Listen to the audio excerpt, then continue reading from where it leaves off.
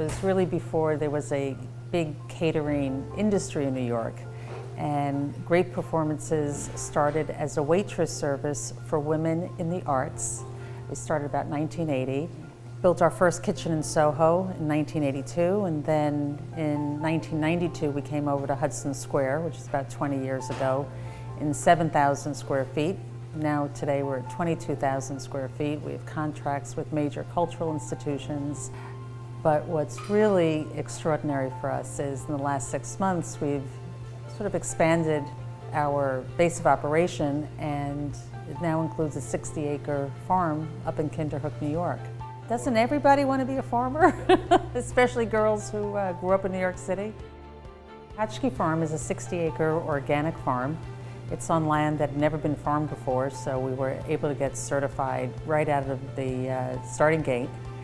And we grow a range of Hudson Valley vegetables. The Sylvia Center is at the heart of the farm. It's our nonprofit, and children come there and experience fresh and real food, many of them for the first time in their lives. All right, so you guys ready to shred some stuff? Yeah. All right, so you guys need to have like pretty strong muscles for this. Part of the integration is that we're so blessed at Great Performances to be feeding the most privileged members of our society. It's nothing for any of us to imagine eating any number of cuisines for dinner, or any exotic ingredient, or any wonderful item that's coming locally. But at the same time, within our neighborhoods, there are children and families who never have access to the food we take so for granted. So the Farm Project and the Sylvia Center, along with Great Performances, is what I consider, the yin-yang of food and New York, and the proper kind of giving and sharing. The biggest challenge, of course, is funding. And this is a hard time on a local level, state level, federal level.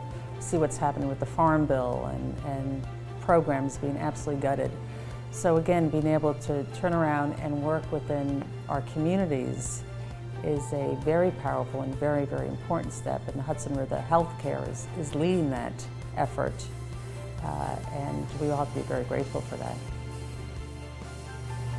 Food is connected to health, is connected to well-being, and coming together as professionals and addressing the needs of our community unites us.